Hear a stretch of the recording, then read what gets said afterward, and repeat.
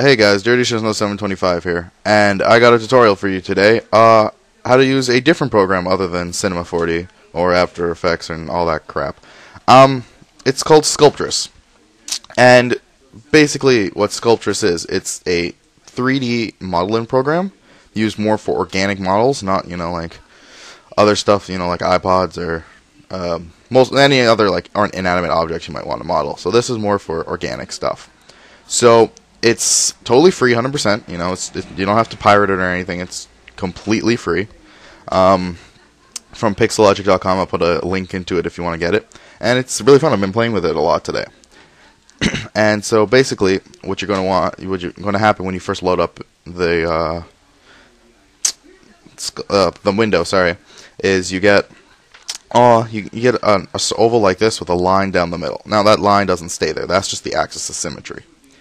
And so basically what you can just start off doing is just pulling at stuff and making cool stuff. I don't want that. And looks pretty interesting. So I'm going to go over all the tools for you right now. And yeah. So the first thing you might want to notice is material. You can change the material to what you want. So we have a glass orb here. There's a lot of materials here. I haven't even gone through all of them. And plus you can update normals. But I'm just going to stick with the regular default gray.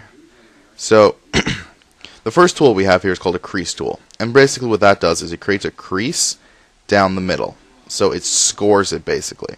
As you can see, there's a crease down there. Now I don't want that, so it basically makes a crease. I haven't really found a use for the crease tool yet. You can make a smiley face. Oops. Sad. There we go. Then next is the rotate tool, which basically just rotates this thing, which rotates the object. Then the next is scale. You can scale the object and such. You can pull on it to scale it, and you can also rotate by just holding off the object. So I'm gonna just put this back to normal. Okay. Next is I'll finish off with the manipulation tools, and next is the grab tool, so you can move it and such when you have multiple objects in here.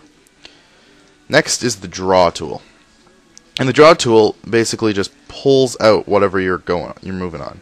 So as you can see, I made these two discs thingies. I'm gonna call eyes. Yeah, that's basically what the draw tool does. It pulls out. Yeah, I know I'm immature. And the next one's flatten, which I'll go back and pull something out here.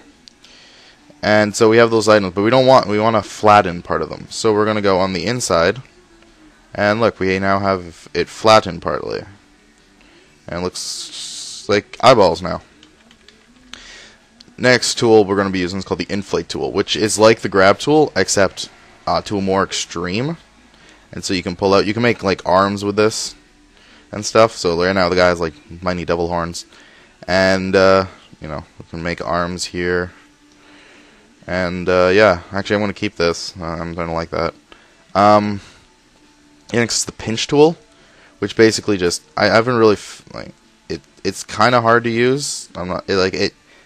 What it does is it makes a finer point on whatever you're using.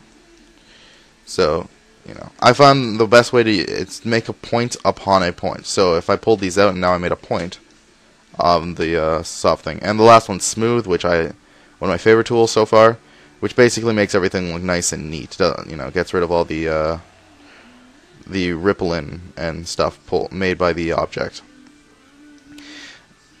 And so those are basically all the tools, and the rest of these are also controlled by here. Like I can make a wireframe, see what it looks like on wireframe, which will become useful. I can mask wireframe. So yeah, that's the basic modeling for this. And now I'm going to show you how to make a model and then export it into Cinema 4D. So say we have our model. I'm just going to create a little bit more.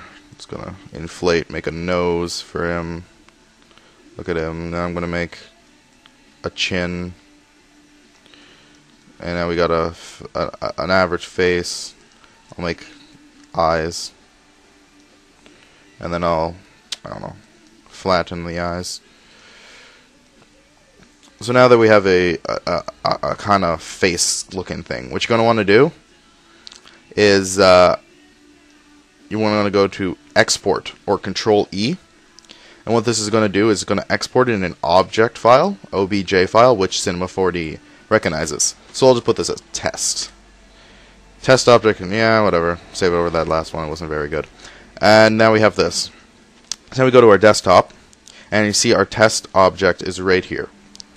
So what you're going to want to do is load up Cinema 4D, and you're going to want to just drag this in. And scale. It's going to be 1 centimeter. So let's just start it off with 1 centimeter. And there we go. Our object's now in Cinema 4D. So it can be used to, can't really animate it, because you'd have to make multiple parts to animate it, and I don't think that would be that difficult. But, it's cool if you want to make, like, an organic... Whoa, okay. Where the hell did he go? Oh, there, okay, there he is. So yeah, there he is. Damn it. Whatever, you can understand. And you can even paint him. So I want to give him a red color. And, yeah, look out. And now he's red. He looks cool. He's a little demon. We'll call him Fred. Okay, so yeah, that's basically how you make, use Sculptris. And if you guys want, I'll go into more detail with this as I learn the product more. So yeah, just, like, comment, subscribe, all that jazz. Thank you. I've been Shizno725, and see ya.